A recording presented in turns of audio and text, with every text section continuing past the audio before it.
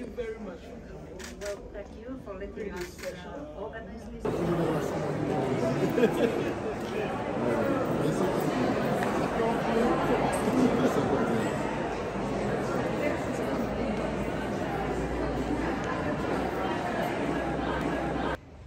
I wish to sincerely thank, through Ambassador Lammila, the government of Finland for hosting this event, as well as Ms. Pietarinen for being in our presence with her works of art, which will be on display for throughout the coming week. I also wish to express my sincere gratitude and appreciation to the South African artists who are participating in the exhibition and are providing a window into the vast pool of local talent we are blessed to have. Through their work, we are encouraged to remember the work which has been done by the different women around us, including our icon. And tonight we are celebrating an incredibly important South African woman, Zanele Mbeki. And it has been such an honour to meet you, Your Excellency, in your co-founding of SOUD. And UN Women over the years have partnered with SOUD. UN Women globally have been honoured to be a small part of this exhibition, including UN Women in Finland, UN Women in Mexico, and a number of other countries, and we add South Africa to this.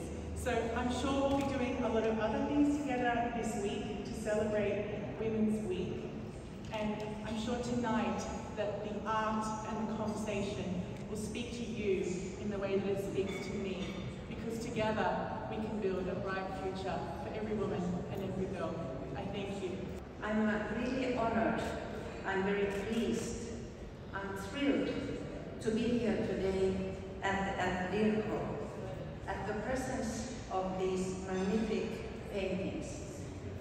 And I'm glad that we have also South African artists present. We can see their names here. I am grateful for DIRCO, and especially for Ambassador Dlomo, for letting us come here and putting this exhibition, and even more, having our South African artists with us today. What would be a better place to start this exhibition in the Southern Africa than South Africa? It was women who were in a crucial role in the struggle against apartheid. It was women who also have been fighting for economic rights for women, and Maud Mbeki is a true witness of that and true maker do. So, feelings of guilt and fear and shame grew strongly in my sensitive mind, even as a child, when I started channeling my difficult emotions into art and writing. I want to say, and to all the women here, to just take 5 minutes, 10 minutes, put your phone somewhere and think about the dream of your life. What do you dream for your life? And that's what I did 30 years ago, and it was very difficult because I had 3 children. But then I sat and I thought, I want to become an artist, and it was impossible because I couldn't even draw. Here I'm standing with my suede dress, and I feel proud that I'm a woman in this country. So my inspiration through my work is that my work talks about belonging and identity. So it's about how I find belonging and unbelonging at the same time, because my parents are from Malawi and they resided in South Africa, so I grew up in South Africa. So I've struggled with this idea of finding my own identity within being South African and Malawian at the same time. So my work is about bridging between the past and the now, and also finding myself within shared identities and shared cultures of relations. Like, how do we find relations with one another as individuals? And I grew up within a saloon environment where my mom owns the saloon, and I'm experiencing what it means to have different cultures and identities in one place other women that are South African, that are African at the same time. So I find belonging with being South African and Malawian at the same time. I was born a girl. It showcases the artworks of renowned Finnish artists that you listened to a moment ago, Minna Pietarinen. It highlights this I was born a girl theme, the role of women around the world who make a difference through the discipline of art and culture. I'm really thrilled that at this exhibition we will unveil the portrait, as has been said, of someone that I regard as an iconic South African woman, whose portrait was painted especially for this occasion. This iconic South African is our former First Lady, Madame Zanele Mbeki, who is herself a globally recognized icon, who continues to work for the empowerment, the development, and the emancipation of women. Her contributions are diverse and significant, spanning from the time of the freedom struggle for the liberation of our country to the present time in leadership of the Zanele Mbeki Development Trust and her service as patron of the International Women's Forum South Africa, and has been mentioned, the wonderful Dialogue Forum that does absolutely important work. As women, we must take inspiration from icons such as this one, who continue to play an active role in addressing the challenges that girls and women encounter daily. I think far too often when we talk about women, we focus on the struggles of women on days such as the one of International Women's Day. But I do think that it is important to give attention to the difficult circumstances of women living in regions and countries in conflict as well. So I think we should not just talk about our own perhaps national or domestic context. It's vital that we also recognize that women in many different parts of the world are victims of civil conflict, of inter-country violence, of domestic violence within their homes, that we have a number of shared experiences as women, and in fact, through women's solidarity, on days such as this one, and throughout the year, we can work together to overcome these problems. Think today of the women of Palestine who cannot get food for their children, who do not have water, who do not have fuel, who are denied humanitarian aid that is available at a border close to them, but they can't access it. Think today of the women of Sudan caught up in a conflict that is inexplicable and for which no one can really explain the purpose except the desire for control and power.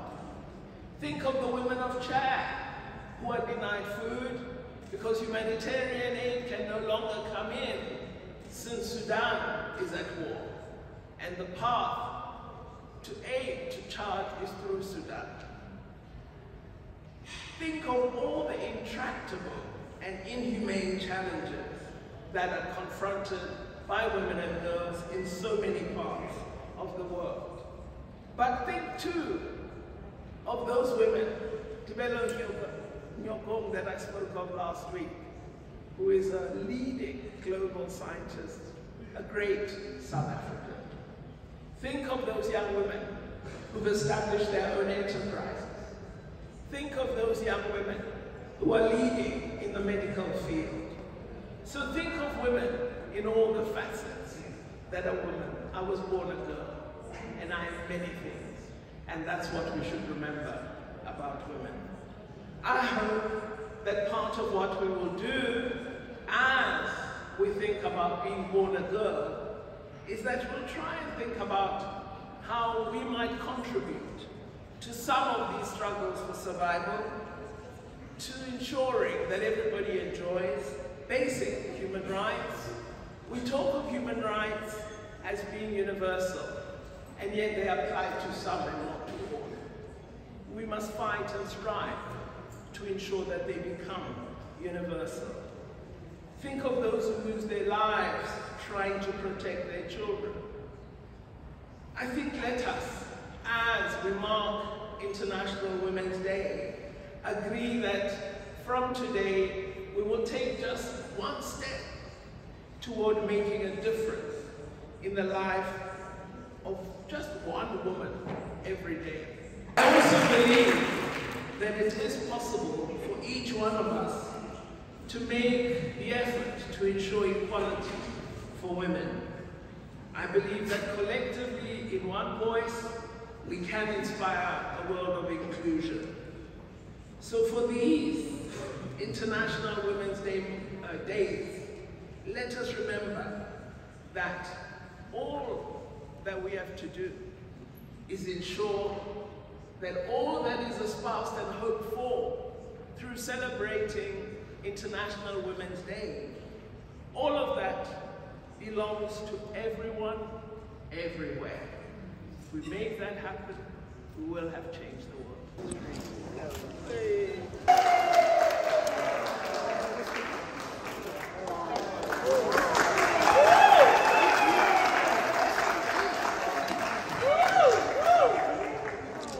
So this is an especially painted portrait of Mam Zanele Mbeki, done in a very short space of time and absolutely wonderful, illustrating the talent of the girl. Yeah. My own choice for the face of South Africa in this regard would have been Minister Pandor herself, if for nothing else, but for leading the global charge with regard to taking the plight of the people of Palestine to the International Court of Justice. Bearing in mind that daily casualties are mainly children and women. In doing so, she has prodded the consciences of many countries who were sitting on the fence.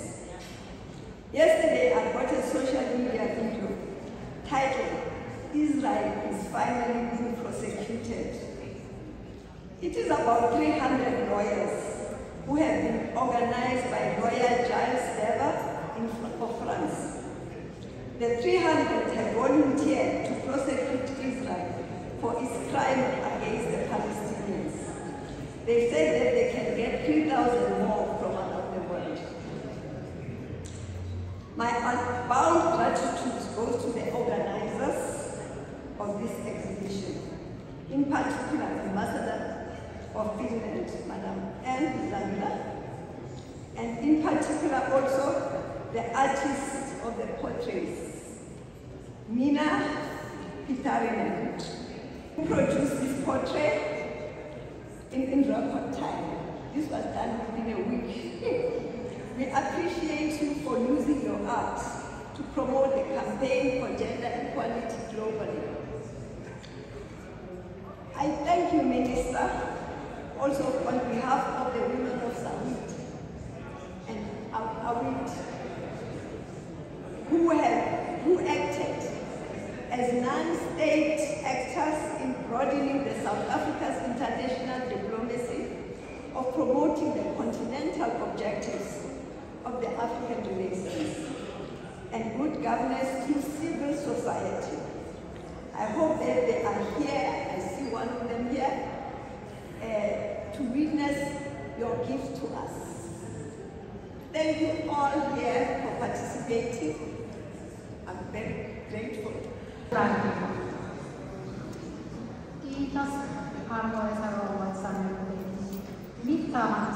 Thank you, dear Mama.